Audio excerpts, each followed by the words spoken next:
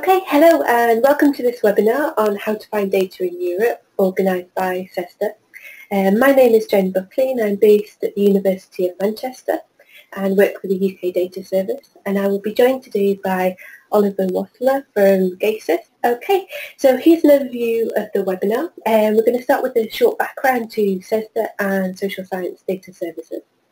I will then discuss some of the data that's available, how to find and access it.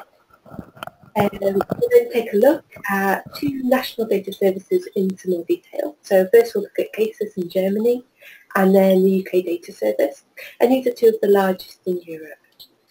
There will then be time for questions. You can ask your questions by typing them into the questions box on the webinar panel. And this box is normally to the right of your screen. If you can't see it, you may need to maximise the box by clicking on a red arrow box. You can type questions at any point, but we'll pick them up and answer them at the end.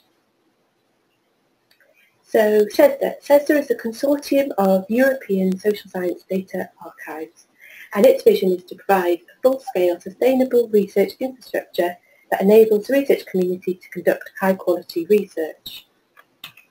And the key tasks underlying this vision include developing standards and practices around the management and archiving of social science data, and also facilitating researcher access to these important resources. Some of this work is done through providing training and also by coordinating the network of European data service providers. So national data services are the core operational bodies in CESSDA. So national data services provide access to comprehensive collections of data useful for social and economic research. You may be familiar with the service in your country or some of the larger data services that operate in Europe. And many of the data services that are in Europe are members of CESSDA. So this image on your screen is from the CESSDA website, and it highlights the different national data services that are in Europe. So social science data typically combine the archiving of research data with some activities to make that data available for research, teaching and learning. And core activities include things like checking data and metadata, maintaining catalogues and managing access to data. Many services also seek to obtain data for their collection and to develop training for both those creating data and for users of data. The range of data available is diverse, so many services have both quantitative and qualitative data in their collections, though quantitative data from social surveys is the most prevalent. Data can come from major academic projects, which are often sort of designed with this idea of data sharing in mind, but national data services also provide access to data collections from governments and policy-focused organisations, and then also smaller research teams and individual researchers. Factors such as an interest in extending the benefits of investment in research and making research transparent are supporting trends towards greater archiving and sharing of data. So some examples of key data collections. Do note that after the webinar, the slides and some supplementary materials about studies and data services mentioned will be made available to you, so don't worry too much about catching all the details. So many European countries participate in international survey research programmes. One example is the International Social Survey Programme. This is an annual programme of cross-national collaboration on surveys, and it consists of thematic modules on a range of topics, including the role of government, family and changing gender roles, the environment, health and healthcare. And then these modules are then rotated across different years. So for example, a citizenship module has been run in 2004 and 2014. Another good example is SHARE. So SHARE is a survey of health, ageing and retirement in Europe. And this survey is longitudinal, so it collects data from more than 123,000 individuals aged 50 or older. And that's in 27 European countries and Israel. And so SHARE then provides microdata on health, socioeconomic status, social and family networks, and is a major resource for research into ageing. Many of the cross-national studies and also some national studies have dedicated infrastructures and websites distributing data, such as this one for SHARE and this one for the European Social Survey. And these portals are a really valuable resource containing relevant documentation for the data, information about access, and additional resources such as reports and publications on both substantive findings and methodological issues. Access to some of the cross-national studies is via one of the national data services. So, for example, data for the International Social Survey Programme is available via GASIS in Germany, who are responsible for harmonising and integrating all the individual national data sets that form the integrated data set. We can also highlight Eurostat as a source of cross-national data in Europe. So Eurostat is the statistical office of the European Union.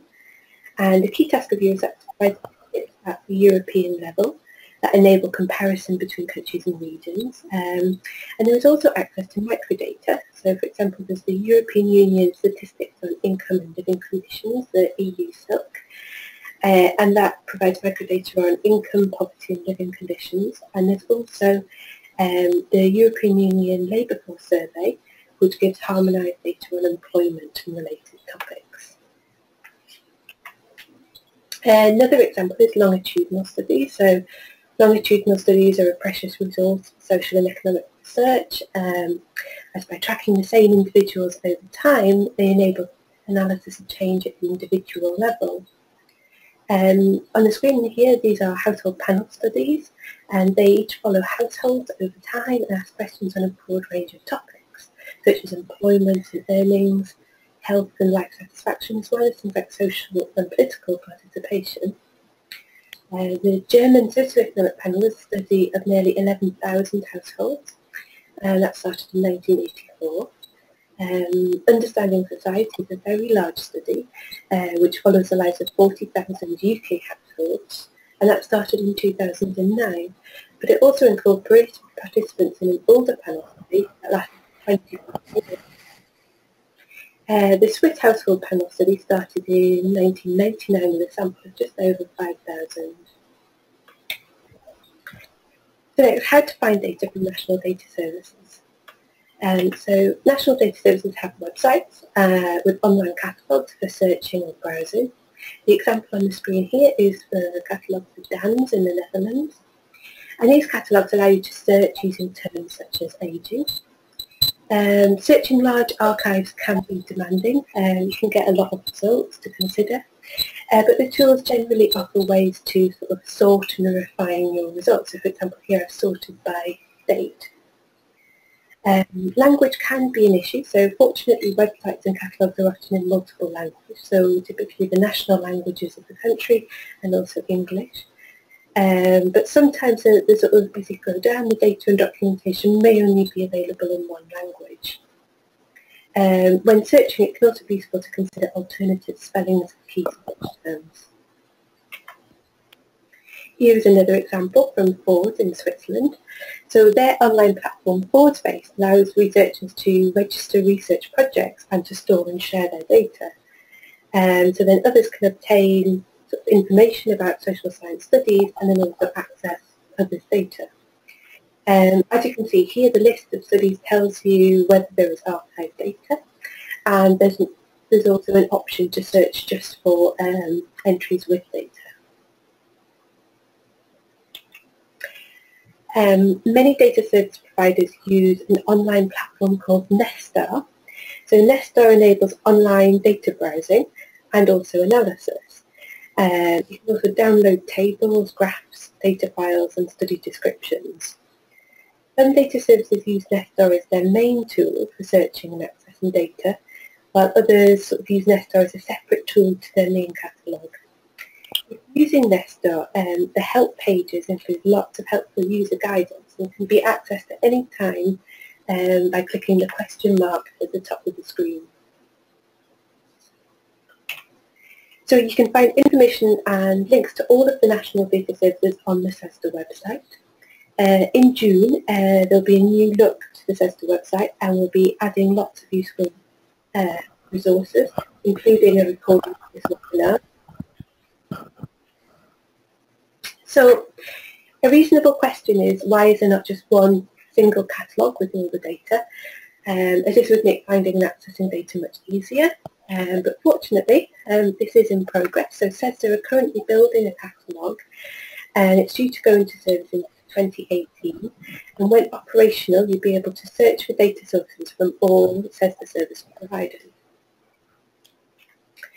And a further tool to highlight, those working with survey data, are variable and question banks like this one for the Swedish National Data Service.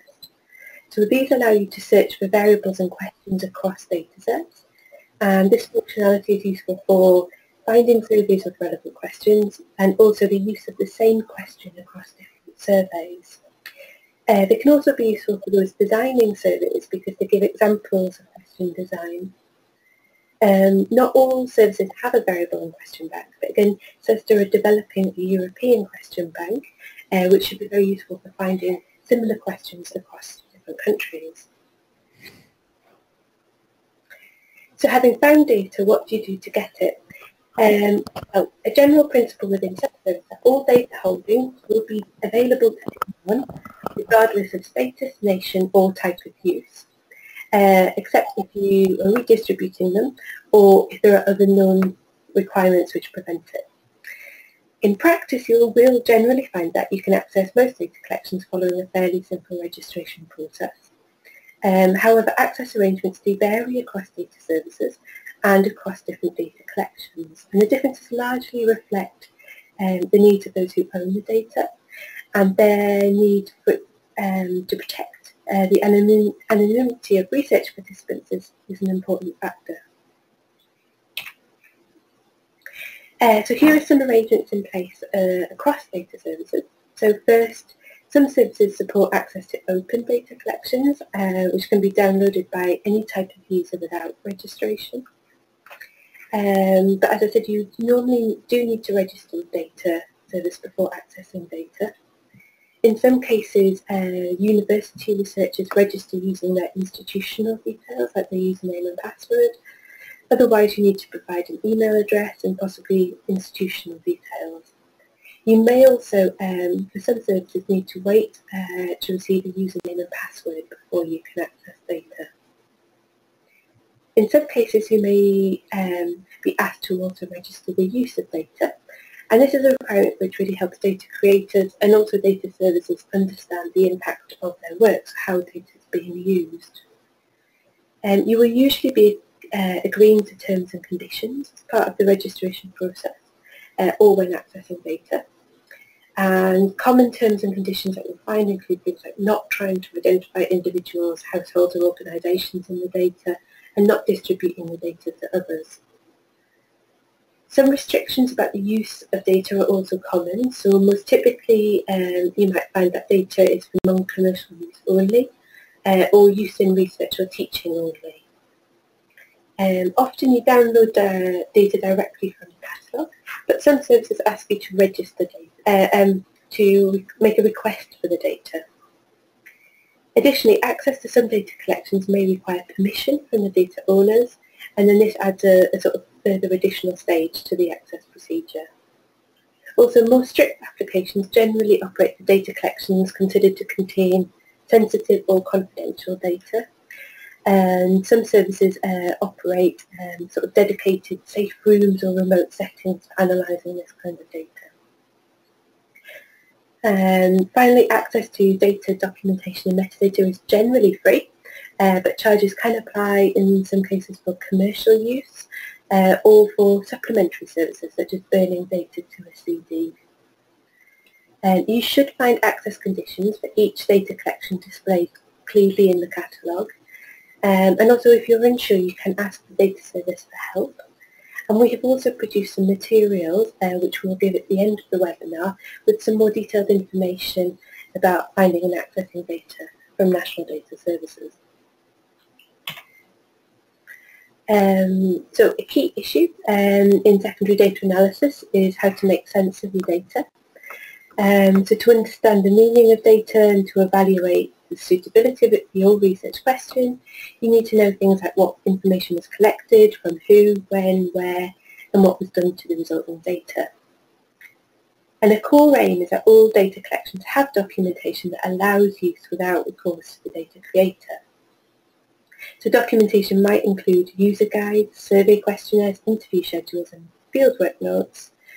And this documentation is usually accessible directly from the catalogue and will come as things like PDF documents that allow you to search. But the format and quality varies, especially for the older studies. Some services, where the resources allow, offer support to help users understand data through things like help desks and also by training. Finally, when using existing data, it is good practice to cite the data. So data citations give credit to the data creators, and they also allow other researchers to find the data. So in general, the citation should include enough information so that the exact version of the data being cited can be located. And usefully, many services provide a recommended citation for each of their data collections, and some also provide a persistent identifier, such as a digital object identifier, DOI. So here's an example from the UK Data Service for Understanding Society. Okay, so at this point I will hand over to Oliver, who will talk to us about the GATES Data Archive in Germany.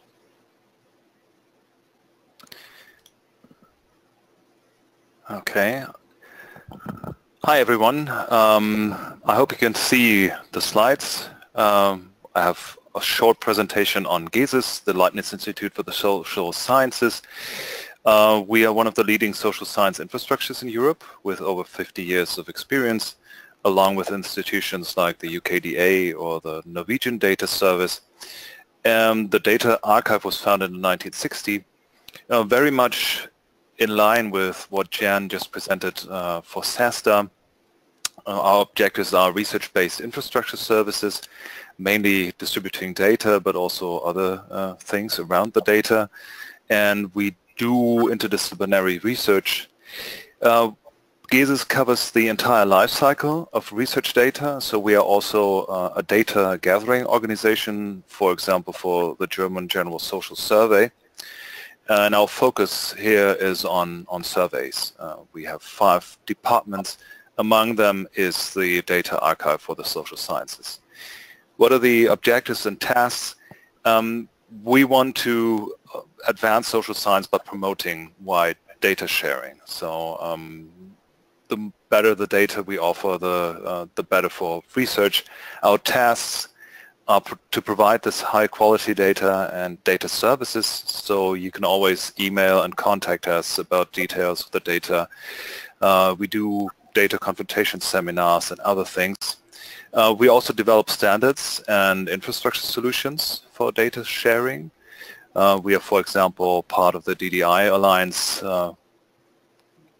developing an XML standard for the exchange of metadata, and we conduct research on social change and as well on archiving and data management. The Data Archive holds close to 6,000 studies, mostly surveys with a strong focus on international comparison. Jan has just pointed out to this. Those surveys are probably among the most widely used data sets in the social sciences. We do have a collection of time series, mostly economic time series, but also social indicators, and we have a small set of historical data, so historians using social science methods to gather data from archives and other sources. We are home to, as Jan has just shown you, for example, the International Social Survey Program. The German General Social Survey forms part of this, but also, for example, we have a strong hold on election studies, the comparative study of electoral systems, and the German National Election Study. Or one very prominent survey series is the Eurobarometer survey series commissioned by the European Commission, 600 surveys by now. And you can access the data through our website, and there's a screenshot here and the demonstration. I will just show you briefly how to get to our catalog. That's probably the most valuable information you want to take home from this webinar.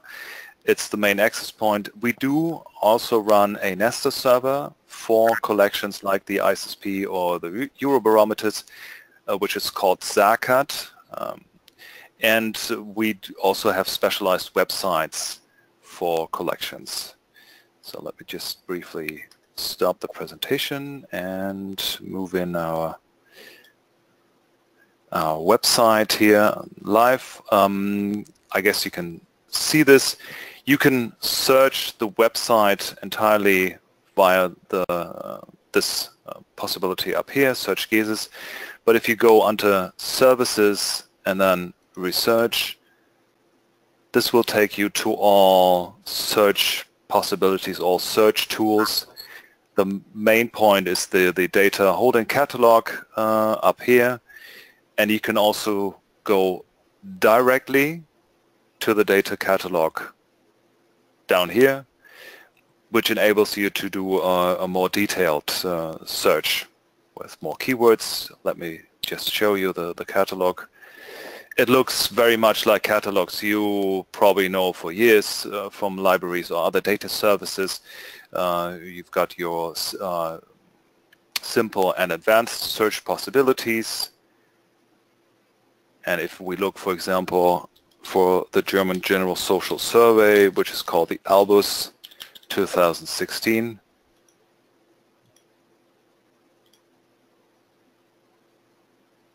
the search will take you to the holdings, and here you've got the two versions of the Albus, a compact and a complete version. And if you click on the title here, this will take you to a full description of the study, including information on methods, data and documents, but also this is related to the DOI that Jen mentioned, of errors in the data that have been discovered and versions. So most of the main collections do have several versions of the data, so watch out when you cite your data to properly name the version.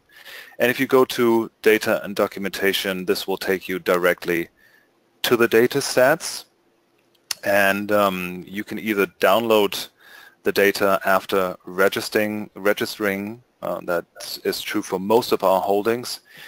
So if you click on SAF, this is the SPSS version. This will ask you to log in. You first have to create an account, which is an easy two-step process. We will send you a login name and a password, and then you can download this data for free for academic research and teaching. And also, as mentioned before, there are some restricted data sets as well. So we have, and sometimes we do have to ask data providers, primary investigators, for their admission to distribute the data. And for a number of data sets, a very small number of data sets, we do run a secure data center for on-site analysis. But all information is available through the catalog. So this, as you can see here, there's the access class, which tells you if you are allowed to access the data set or not, if there are any restrictions applying, the terms of use. And here you can also go to the documents that are related to the survey. Okay, let me close this and back to the presentation. We've seen this. As I said, mainly we're offering data for scientific reuse. There are time series and very few data sets which are available to the general public as open access. There are 4 access classes, and all users can register. There are no national restrictions. those sometimes apply. So if you want to access a data repository in another country, they might tell you either contact your national data archive or data distributor, or register via a national service, or in a few cases you are not allowed to access data at all, but we do not impose any restrictions. We do run a facility that's called Eurolab, which grants, which offers grants for research visits. So if you are looking at analyzing any of the data sets we are offering, and you would like to exchange information or your research experience with the staff working on the data and our scientific staff, you're happy to apply for one of those grants.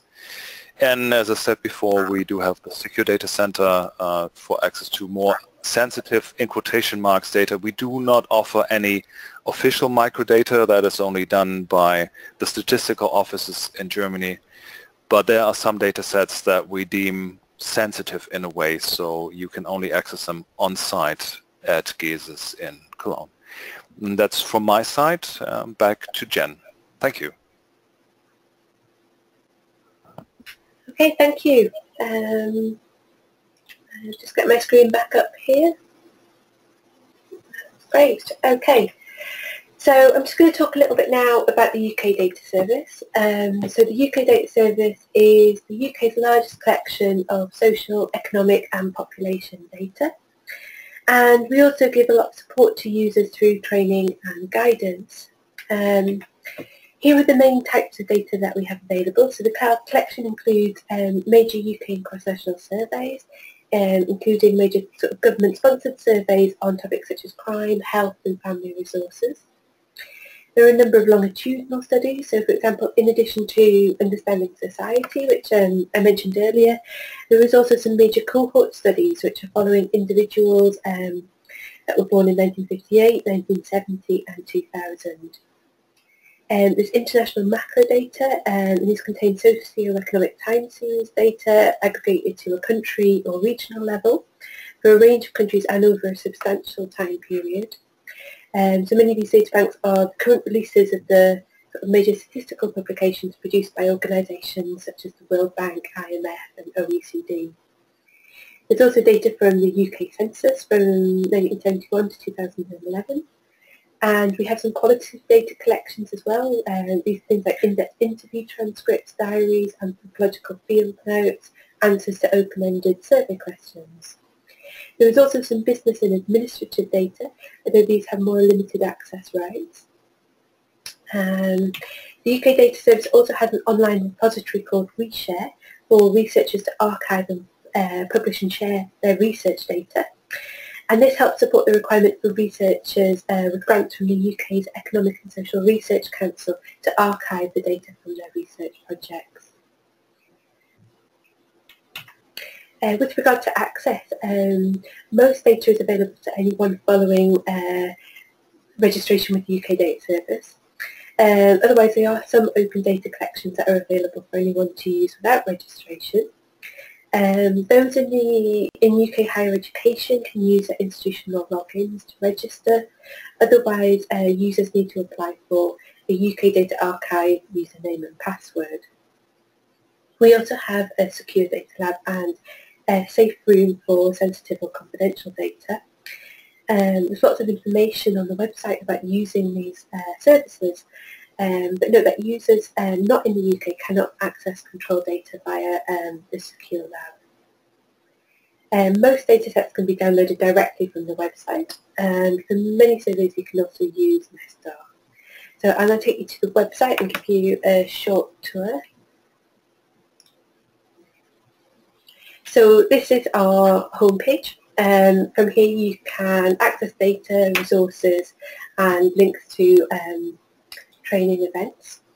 You can start finding data by just typing a search term into the central box on the front. So I'm going to type in health as an example, and then this will take you through to Discover, which is our search tool. So Discover will search for the word in the title, description or keywords for a survey, for a data holding. And here are the results for health. So there's over 3,000 results in total.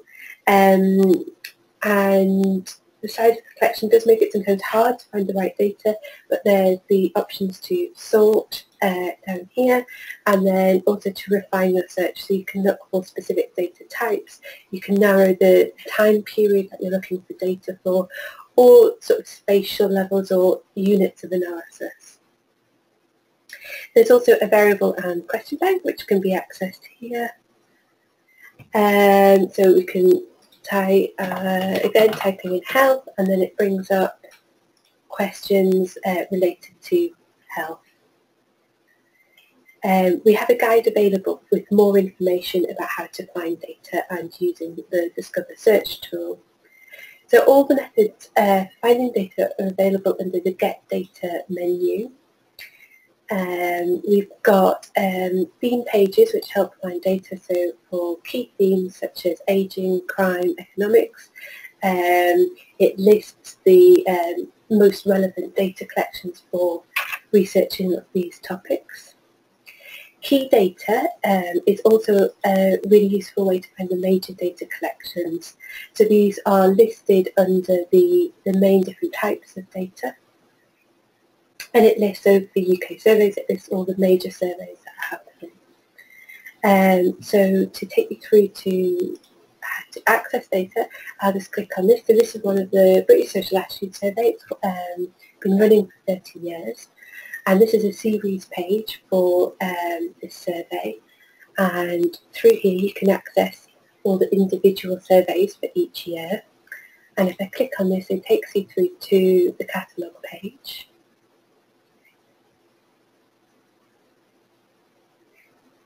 A little bit slowly, but hopefully.